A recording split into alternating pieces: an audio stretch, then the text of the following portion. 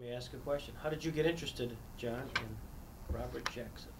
I don't think you can be a lawyer or before that a law student without running into the words of Justice Robert Jackson and finding something there that's very powerful.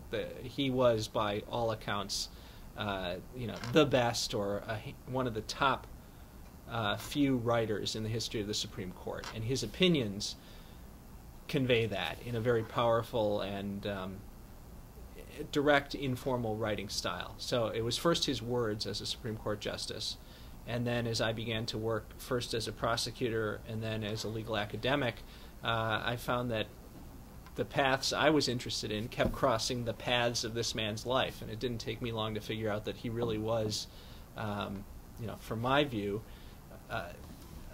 a central figure of his time, of his century, and that his time is his project, his contribution is much bigger than the 13 years he served on the U.S. Supreme Court. It really is a story of,